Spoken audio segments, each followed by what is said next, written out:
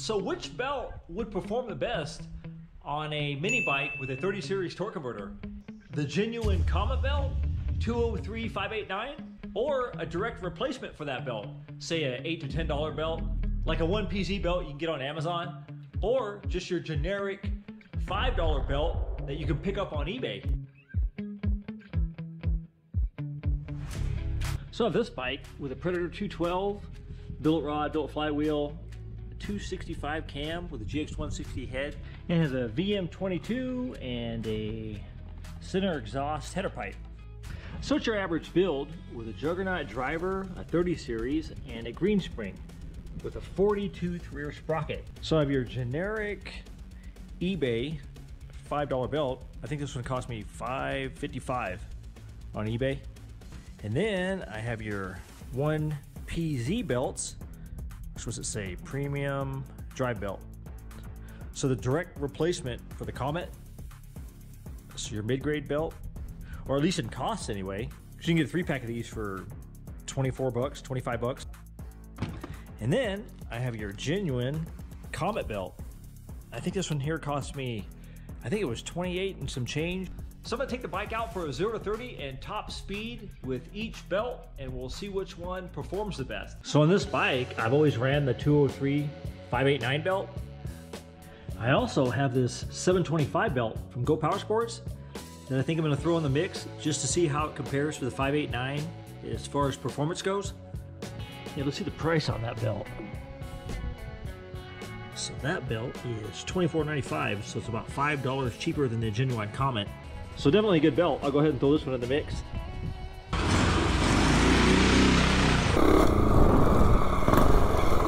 All right, let's go see what the GPS belt does.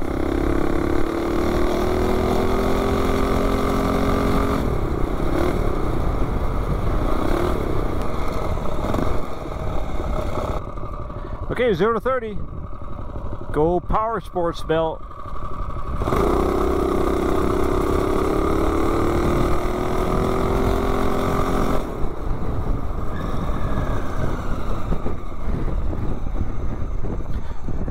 So this thing's still pretty quick, even though it has a 40-tooth sprocket. So a 3.46. So it's pretty quick. So let me do a top speed on this.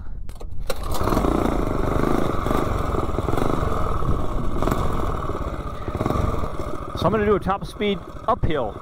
So it won't be the ultimate speed test for the bike, but it'll be consistent. So top speed run, GoPowerSports belt.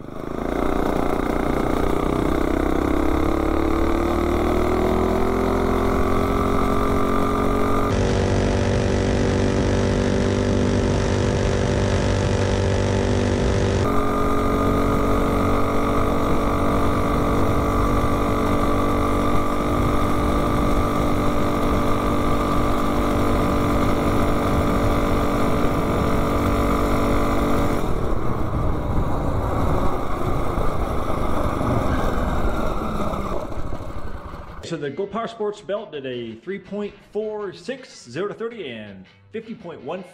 Now I'll swap out that belt for the eBay belt, and we'll see what it does. Off this Juggernaut.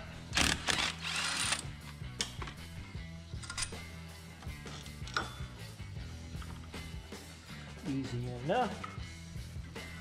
Throw my eBay generic belt on here.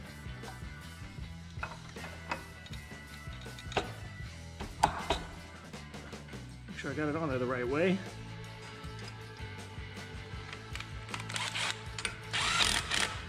Let's go test out the generic belt.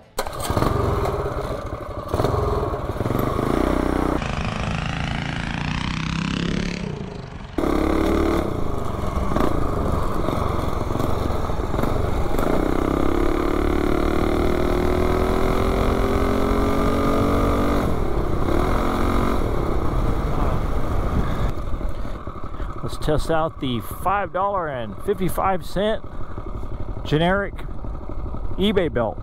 0 to 30, $5.55 belt.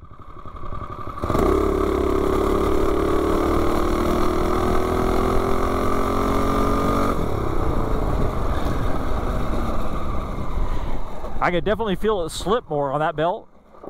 So it probably is a little slower, I'm guessing. Yep, 3.67. You can definitely feel it slip more than the GoPowerSports belt. And then now we have to beat 50.15. Yeah, the GPS belt, you can definitely feel a difference. It runs a lot better, at least on the takeoff.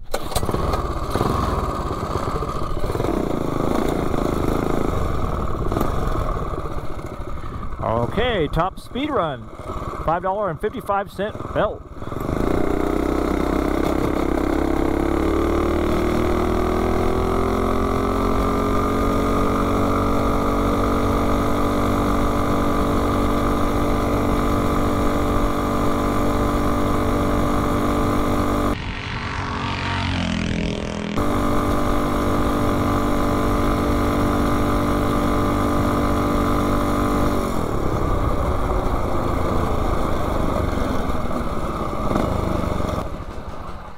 See what we did for top speed.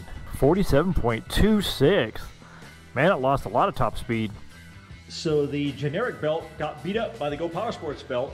It was slower at top speed and it wasn't as quick. So now I will swap out that generic belt for this one PZ belt. Yeah, definitely a big difference with the GoPowerSports belt, I'll tell you that.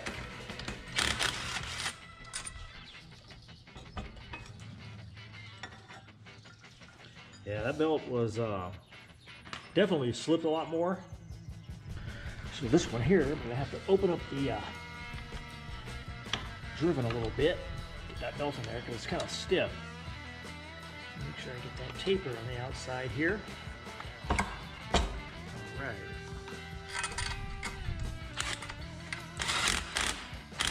Let's go test out the 1PZ belt.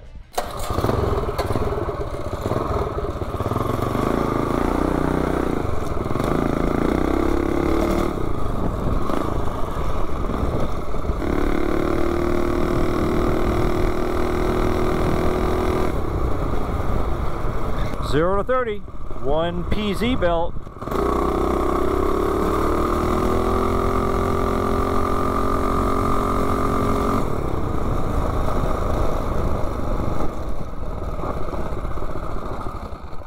All right, let's see what we did. 3.69, so it's still a little bit slower than the GPS belt. So let me do a top speed.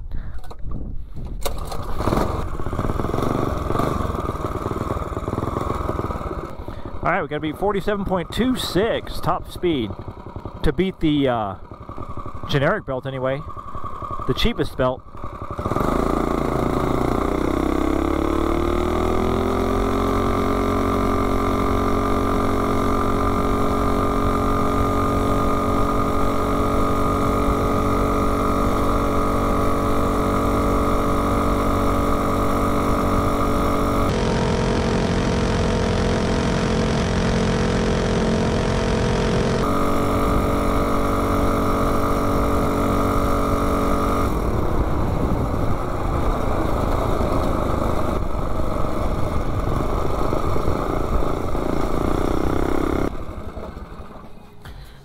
Okay, let's see what we got. 47.35. So the 1PZ belt did very similar to the eBay belt, or the $5.55 belt. So now I will swap out the 1PZ belt for the genuine Comet belt. And you can already see on the 1PZ, you can see a little fraying already. And these pulleys are in alignment because the GoPowerSports belt has lasted months. Anyway, let me swap out this belt, throw the Comet on there. Yep, this thing ran very similar to the $5 belt. Pop this off here first, makes it easier. It's being tight. Man, that belt left a lot of residue on here. Yeah, these belts definitely wear quick. Look at that thing already. Man, I left a lot of residue in there. Let me clean that off first. Clean up all this residue on this driver. Man, it's got all kinds of residue on there. I've never seen a belt leave that much residue that quick. That's a lot. So now we have the genuine Comet belt. Man, this thing feels beefy. Feels nice. Throw the juggernaut on here.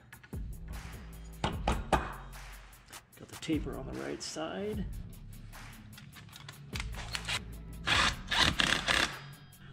Test out the genuine Comet belt.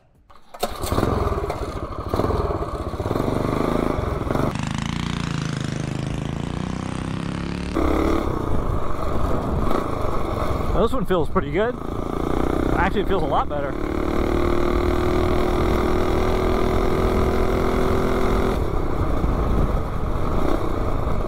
This one feels similar to the GoPowerSports belt. Let's see if we get this draggy set up. Comet belt, 0 to 30.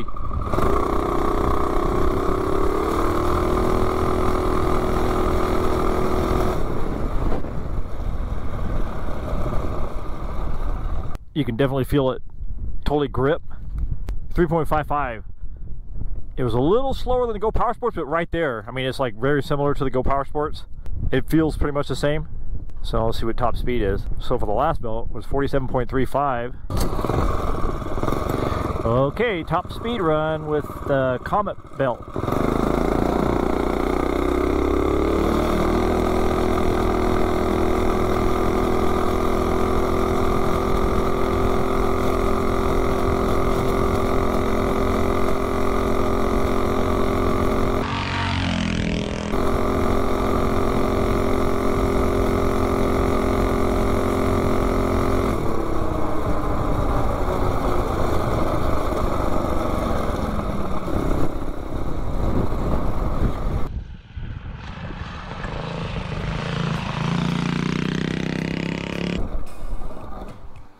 So we have our top speed. Oh yeah, it's right there with the GoPowerSports belt, 50.37.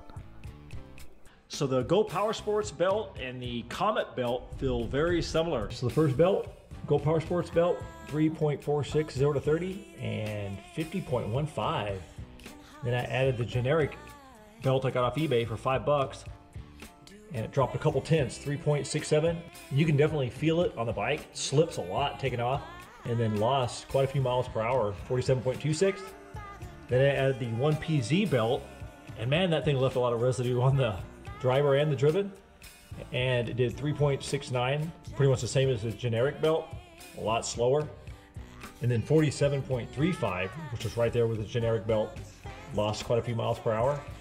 Then I had the Comet belt, and that felt very similar to the GoPowerSports belt. I mean, it did 3.55, and the GoPowerSports was actually a tenth quicker, 3.46. But they feel very similar taking off. I mean, they don't slip. But then the Comet belt was the fastest out of all of them, 50.35. So it was a little bit faster than the GoPowerSports belt, 50.15. I mean, so they're both right there, the GoPowerSports belt and the Comet belt. I mean, they're very similar. So after just one ride up the street, you can see the total wear on that belt, and it's already fraying. Well, this is the belt that left the residue on the driver driven. I've never had a belt do that before. I haven't had any experience with them, but it doesn't seem like they'd last very long. Then the generic belt, this one looks a lot better than the 1PZ belt after one ride.